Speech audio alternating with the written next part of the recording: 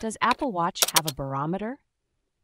If you're wondering whether your Apple Watch can track changes in pressure and altitude, you're about to get some exciting news.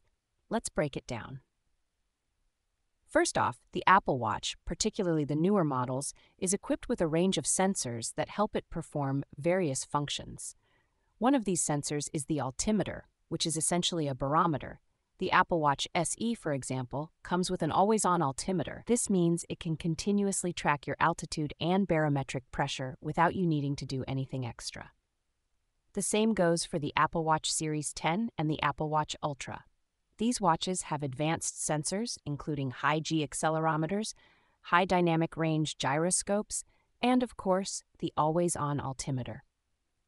These sensors work together to provide accurate readings of your altitude and barometric pressure. When you use an app like Barometer Pro on your Apple Watch, it leverages these built-in sensors to give you real-time barometric pressure and altitude data.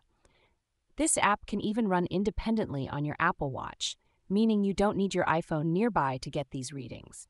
Additionally, apps like My Barometer and Altimeter offer features such as current ground and mean sea level pressure, altitude calculations, and even custom notifications based on pressure changes. These apps utilize the watch's built-in sensors to provide accurate and useful data. So to answer your question directly, yes, the Apple Watch does have a barometer thanks to its built-in altimeter and other advanced sensors. Whether you're tracking weather changes, monitoring altitude during hikes, or just curious about the pressure around you, your Apple Watch has got you covered.